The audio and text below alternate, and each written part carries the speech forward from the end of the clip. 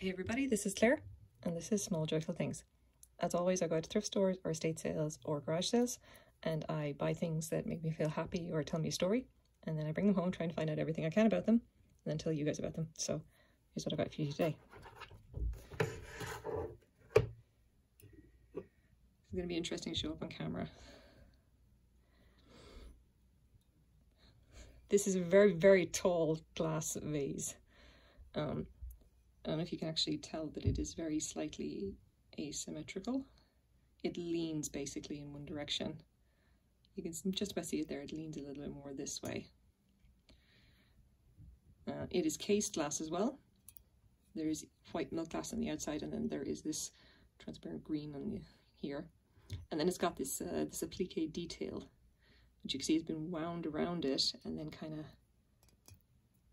pressed together there. All the way down it, and it actually, just what you can see here, that from the base, it actually looks like the end of it here is actually stuck into the bases, and the base is actually done separately. At least is what, from what I can gather from it anyway. Now, underneath, now this is kind of interesting. That is a, if we can see it properly, that is a sand pontil. Okay, that's basically where the actual glass blower or whatever would have actually had this on the end of the punty, the long metal rod that actually holds it, and you would have it attached with this kind of grains of sand, essentially glass sand, and it creates this kind of effect. Essentially, it makes it easier to actually crack it off. Okay, let me try and be careful with it. Okay, we're gonna measure it up. Still using the annoying measuring tape. It's about, yeah, 5 inches.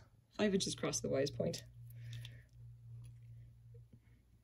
It is, to be honest, I kind of think it's very slightly lopsided on one side or the other, but make it that what you will. But if we put it down carefully,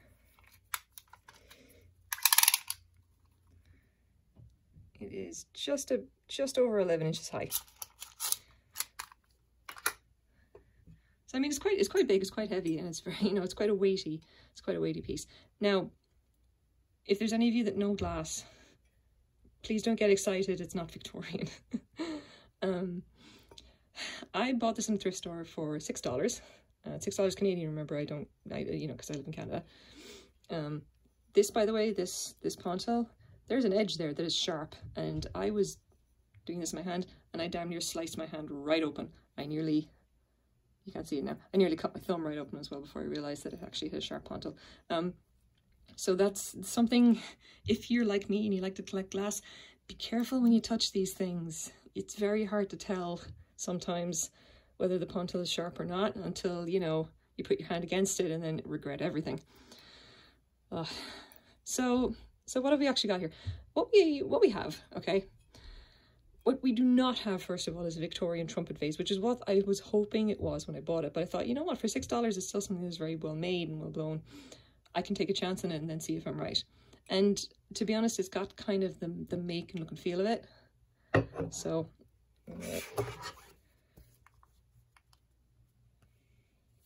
here's what we got here. These are Victorian trumpet vases with ruffled rims. This is actually, this is kind of why I wanted to get it, because I saw the style of it and thought, oh, that looks so familiar. That looks like it looks Victorian. Like, I thought that this kind of why that I just decided, you know what, I'm going to just take a chance on it, because for $6 I might as well just see if I'm right. Guys, I was not right. This is not Victorian. This is made in the style of Victorian glass. This is not actually Victorian glass.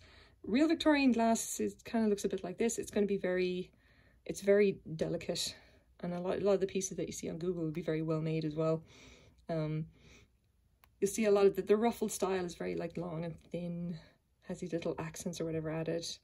Like even these little, this is what I was thinking of when I saw that, is like these little, oh come on, this one, these little kind of applique bits at the top here. Like they're very nice, they're very delicate. But yeah, this is not that.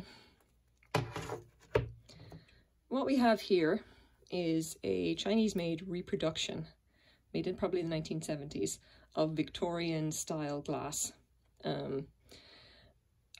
Like I kind of looked at it and thought, maybe you know, because if I'm right, it's probably worth something good. If I'm not right, well, you know, it's only $6.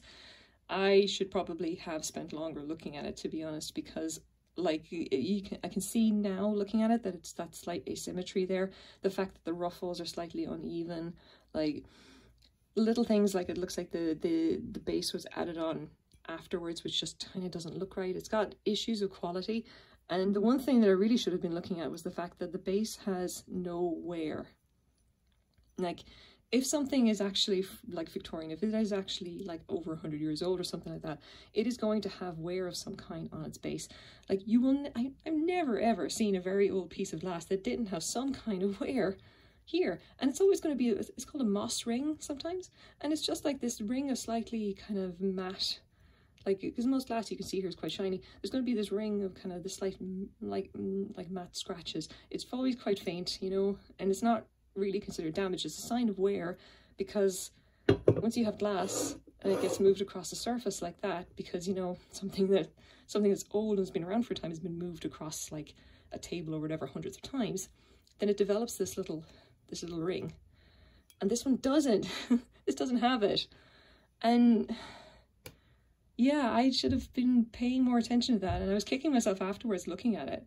I ended up going onto the glass collecting subreddit. I'm on Reddit, and I go to on glass collecting subreddit, and I actually went and asked, and you know, like, what do you think? And they basically said, no, sorry, Chinese reproduction. I mean, it's still vintage, probably the 1970s, 1980s, but like, you know, it's not Victorian. So what can you do? And it's, you know, it's a shame, I guess. It's still a very nice vase if you can overlook the fact that it has a certain amount of quality issues, just in the fact that like it's a little asymmetrical here, and the quality of the glass maybe isn't quite what you'd like. You can see here that there's a lot of kind of impurities in the glass. There's a lot of kind of stuff stuck in it and everything. And although I've seen odd glass, like I've seen old glass that would have had that kind of thing, I don't think they would have had it to this extent. And you know, bubbles are not unusual. Having little bits of hair, yeah, okay, I'm not sure about that. Anyway, lesson learned. Here you go. I'm probably going to put this up on eBay, and I'll list it for maybe $20, $30. It's not going to be worth anything any more than that. And you know, for $6, I mean, I can afford to, you know, sell it for nothing. And I can just take it as a lesson learned, and, you know, I'm probably going to have to be a little bit more, you know, careful when I look at glass in future about if I think it's old, it should actually have the signs of being old. It should actually have it should actually show the signs of quality that we expect from, like, old glass. So there you go. I'm going to call this joyful simply because, like, I'm always, like, in favor of something that teaches me something. And, you know, if it's just a lesson, it's only costing me $6 to learn. So, you know, there you go.